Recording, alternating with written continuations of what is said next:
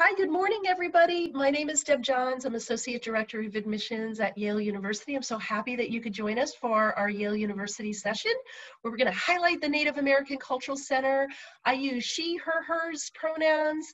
I work closely with the Native American Center, and I'm really excited, Cultural Center, and really excited to have you join us this morning.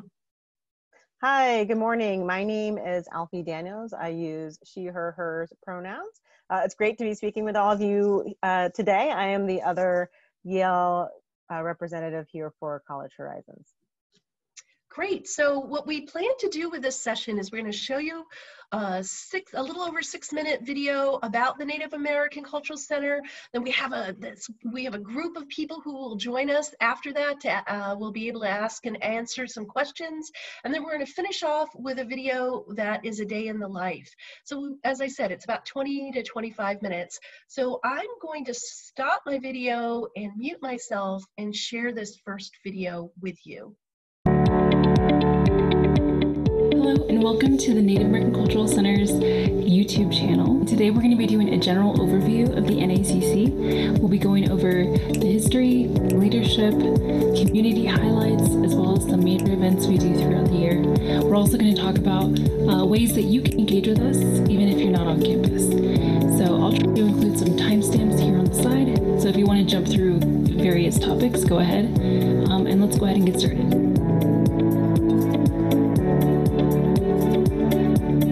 The very first Native American to graduate from Yale was Henry Rocloud in 1910. Henry Rocloud was Winnebago and is by far the most highly regarded alums of Yale University within our Indigenous community. The Native American Cultural Center was established in 1993. It was originally located actually on the 3rd floor of the Asian American Cultural Center, which is now located right next door to our current NACC.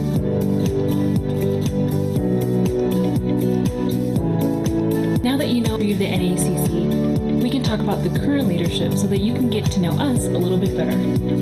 Hi everyone, I'm Diana Onco-Ingyadet. She'e Diana Onco-Ingyadet in she'e lukatan en nishla na apat sa namana she'e tkachini dijiche na kongi gaigura.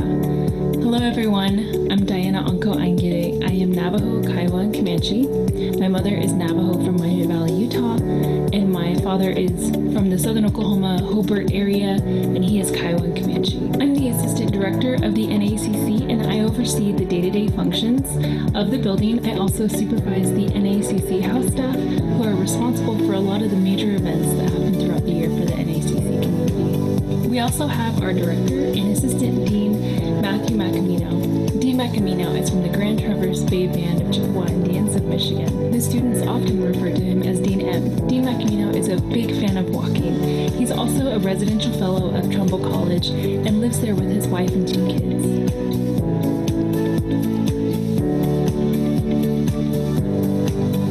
Alright, I want to talk about a few amazing community highlights that we had this past year.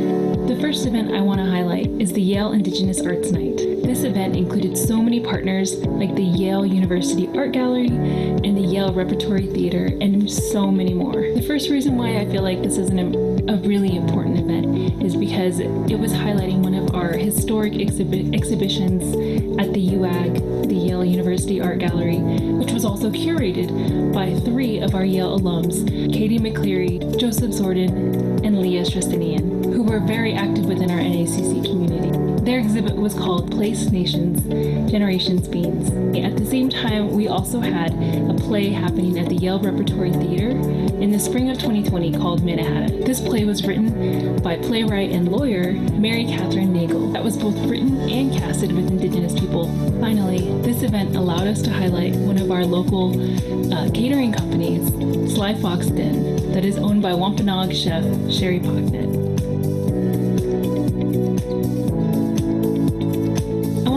Some exciting statistics that you all might be interested in. With the Yale Indigenous community, we have roughly 150 students scattered throughout our Yale College, undergrad, and graduate and professional schools. We also have over 40 tribal nations represented, and that's just a rough estimate. We definitely probably have more, and we love to highlight them within our Wall of Nations.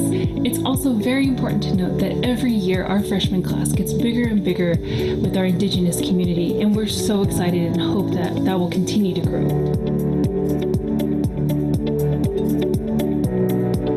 also want to highlight that there are very many events that happen on campus on a regular basis, both at the NACC and elsewhere. This allows our Indigenous community to have fun, meet new people, and also stay connected. We have events like baking and bonding, movie marathons, long nights against procrastination that allows students to study and be accountable to each other if they're studying for major exams and papers. We also have a family weekend dinner for our community so that students who have family on campus, or if their family was unable to come to campus, we can all come together for a moment, have some really good food together. That is a picture of our most recent Christmas party with our students, faculty, and community members.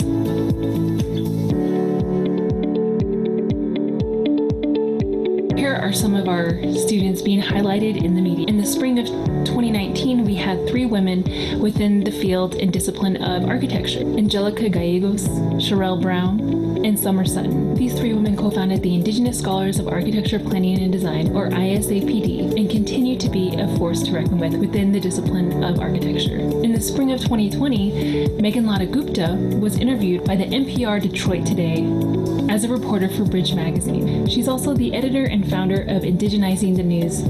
We also have Nolan Arkansas, who wrote a news article in One Feather, his local tribal newspaper.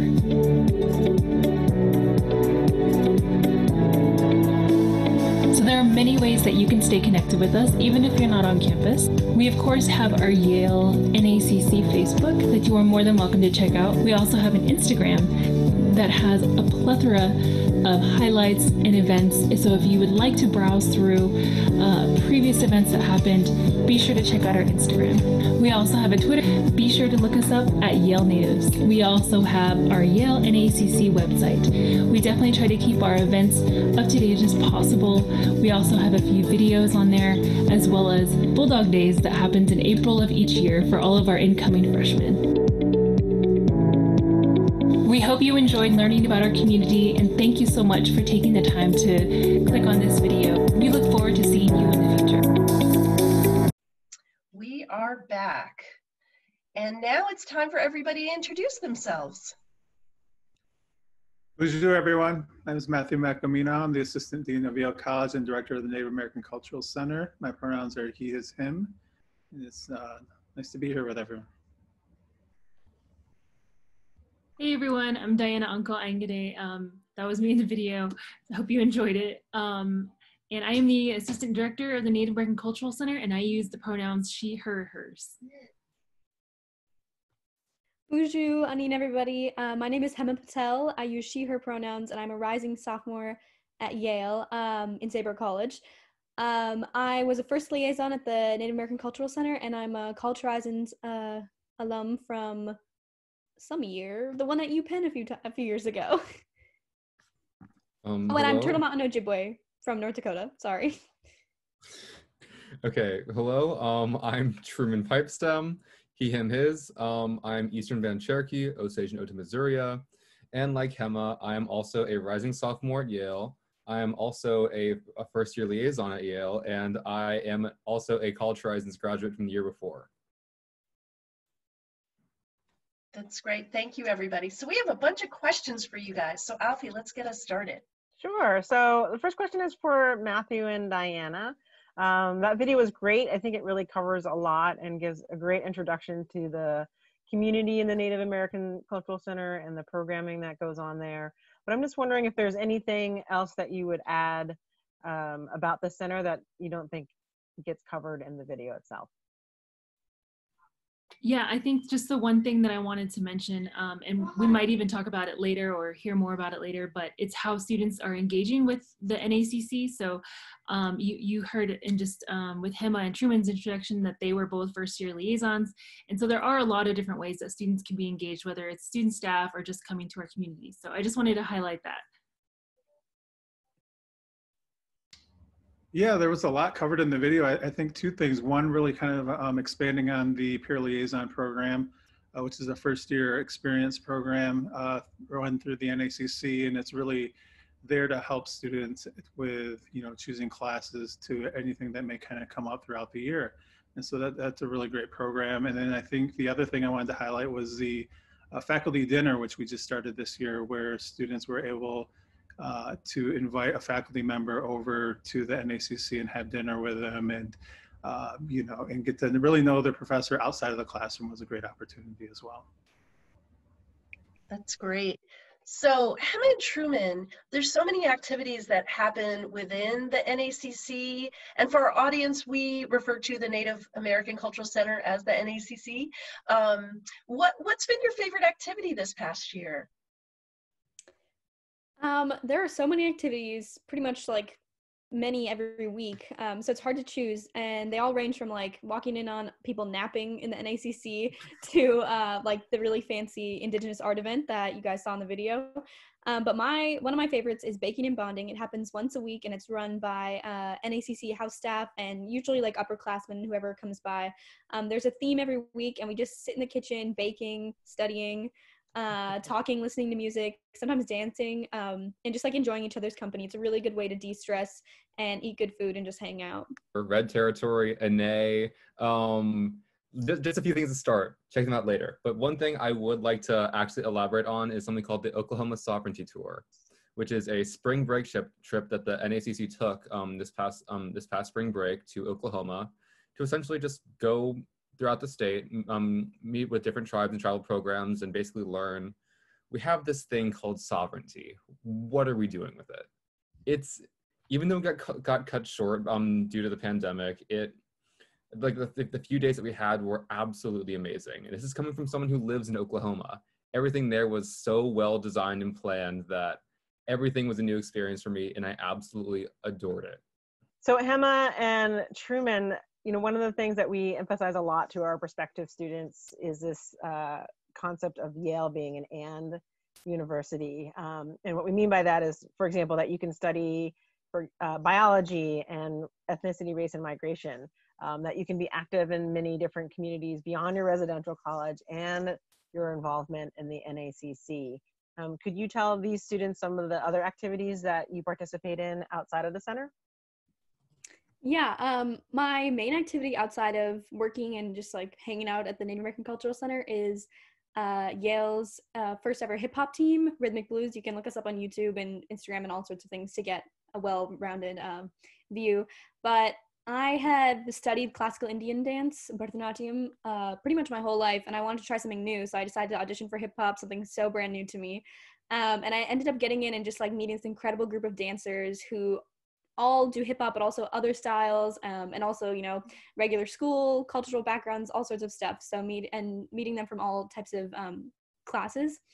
And it was such a good experience to just like perform all over in different venues around campus and get to know new spaces. A bunch of people from the NACC would come to all my shows, including Deb came to our fall show. And that meant so much to see the community coming together for all of our activities, even if they're not directly through the NACC. So yeah, it's just an incredible dance community at Yale that keeps growing.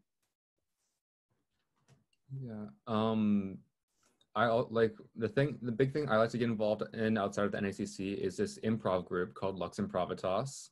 We are Yale's youngest but longest form improv group, as in we improvise like 30-minute long full stories, which is a lot of fun. I'll be honest, I am by no means a theater kid. I don't have much experience in acting. Like I can tell, like I'm like alongside a bunch of other theater kids in there, I feel I'm a little bit out of place in that whole dynamic. But at the end of the day, like nothing, like I'm always still welcome to show back up. Like it's just essentially 5 hours a week where I go and laugh at myself and other people for acting silly. It's so much fun. It's not like, I know like some extracurriculars at schools may like be like time consuming and draining on your energy. For me, this is just a way to like essentially just recharge and just do stupid, thoughtless like games, you know? It's a lot of fun.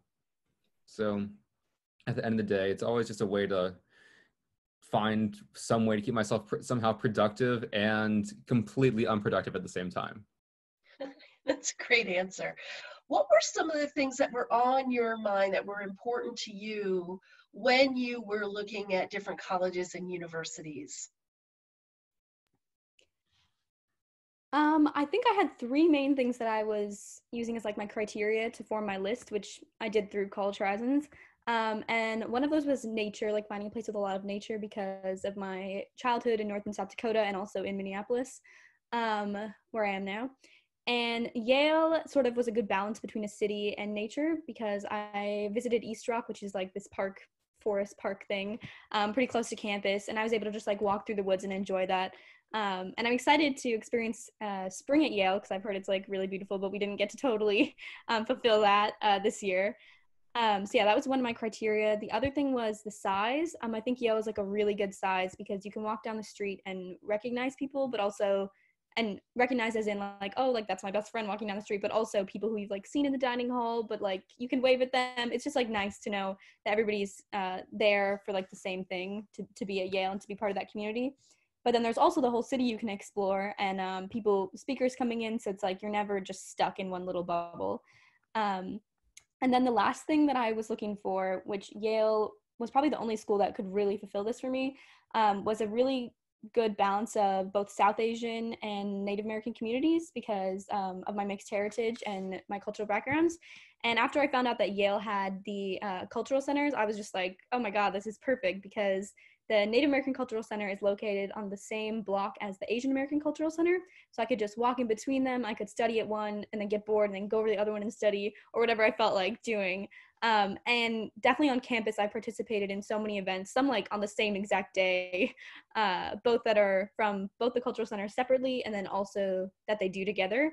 So that was just like such a lucky find for me. Actually, no, I had one really important factor, and that was whether or not there was a solid Native community at whatever school I was looking at.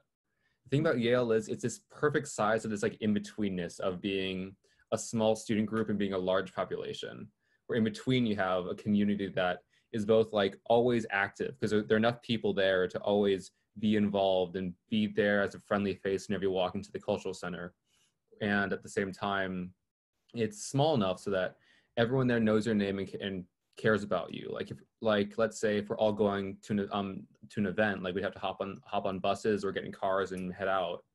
With a larger population, they'll get as many people as they can, they'll head out. But with this smaller Yale Native community, it's like, people will call you, they'll check in on you and say, where are you? We don't want you to miss the bus. Like at the end of the day, like you will have everyone in the community wonder where you are if you're not somewhere, or if you have a bad day, I can promise you'll have everyone in the Native community pull together just to make sure you're feeling all right. And along with that, what would be the one piece of advice that you would offer these students when they're going through their search, making their choices? What would you offer them in terms of advice? I think that one thing that I wish I had paid more attention to or internalized a bit more was just staying really open-minded because no matter where you go, you can make what you want out of the resources that are offered to you. So it's a good idea not to fixate on one particular dream because you might not know what you're missing. Like I didn't even put Yale on my list at College Horizons. I actually put it on like closer to like November, so just like a month before the deadline, just because I was like, why not? And it's ended up being like pretty much a dream come true. So just stay super open-minded and also to just always ask for help and reach out. Like, for example, even after watching this video, if you want to DM at Yale Natives, like you can get connected to us and we can tell you anything you want to know, like straight up anything. And on the Instagram, you can also see like a bunch of things about what happened this year. I have something on there called my first year at Yale and 10 photos that you can check out pretty much halfway through the page that showcases some of the stuff that I did this year. Whenever you're on campus somewhere, wondering if it's for you, go for a walk. Make sure it's by yourself. Just walk quietly by yourself and just think to yourself, can I imagine myself living here for 4 years? And does this environment bring me joy? Because if you have a good program at a school, what is it to you if you're going to be unhappy all those 4 years? Like, I'll be honest, that's how I chose Yale. And I remember the exact spot on my walk where I learned that it was a place for me, like walking under the archway for the Yale University Art Gallery. Like that was it. But that was after just a bunch of time by myself. Yes, those are both great answers and very helpful advice for those students who are looking colleges now. My final question is for you, Matthew and Diana. I know you both have had long careers and have worked in different Indigenous spaces on other campuses. What would you say makes Yale and the NACC so unique and special compared to some of the other places that you've worked? Yeah, I actually want to start off by saying that I completely forgot to mention that I'm also a College Horizons alum. But I think the one thing that I feel like that makes Yale and the NACC special is that I do really get the sense that the student voice is at the center of everything that they do within the NACC.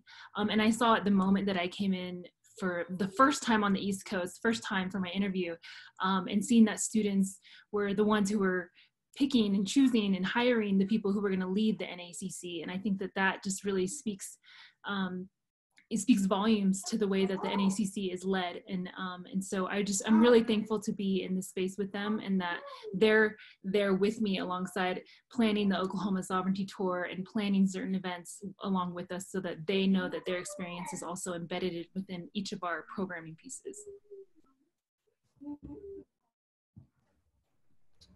Yeah, it's a great question. You know, I think three things kind of stand out for me. You know, the first, I've worked at institutions that were more regionalized, and so it was most of the student or population or culture was Anishinaabe or maybe Dene or Ute. But you know, here at Yale, it's truly is an intertribal kind of community, and students and staff and people from all different tribal nations, and so that really kind of stands out.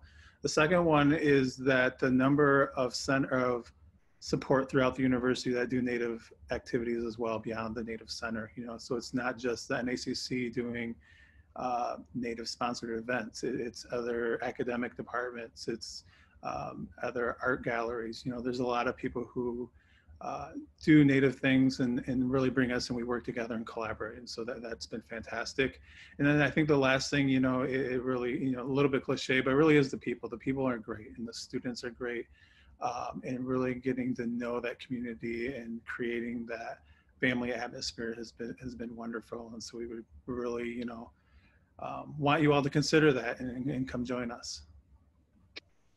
Thank you so much. So listen, we're gonna finish by showing a video that Truman's gonna introduce us to. But before I go, I just want to thank Hema, thank Truman, thank Diana, thank you Matthew, thank you Alfie. You're such a great team player. So Truman, why don't you send us out? Yeah, sure. So we have a good friend at the Native American Cultural Center whose name is Jay Fife. He is a rising junior. I want to say maybe American Studies major. That may or may not be right, but he's not here to fact check me, so we'll just roll with it. You'll see like more than just like a tour through the Native American Cultural Center. Like you'll see like his classes, like his residential college where he lives. Just, it's nice. I hope you enjoy.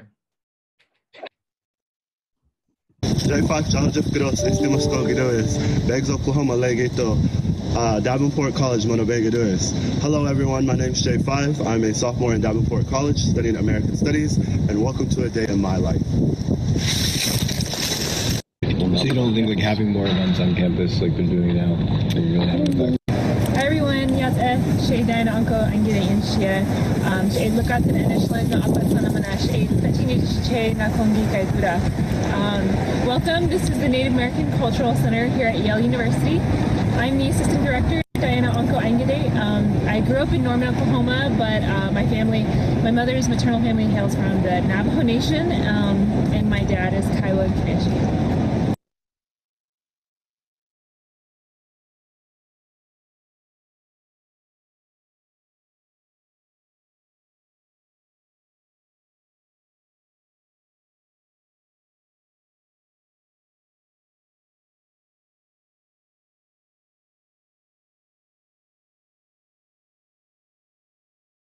I just finished my ASL 110 class. I take ASL to fulfill my language requirement here at Yale, and my suite mate also signs. Hi, my name is Selena. I'm a CODA, which means that my first language is ASL, and both my parents are deaf. You should definitely come here to Yale. Take ASL. It's a pilot program. It's constantly expanding, and it's really great. Thank you. American Cultural Center, and we'd like to give you guys a tour. So come on inside.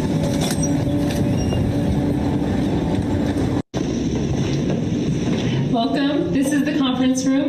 We have a lot of our social activities here, as well as dinners and classes. And behind us we have the Wall of Nations, which features flags from various Indigenous communities on campus. So there's various ways to get involved here at the NACC. You could be on house staff, we have grad affiliates, or you could be a peer liaison. I serve on the house staff, and my friend Anna. Hey all, I'm Anna. I'm Sackagbuck Semno Muskogee Creek from Oklahoma, and I'm the head peer liaison.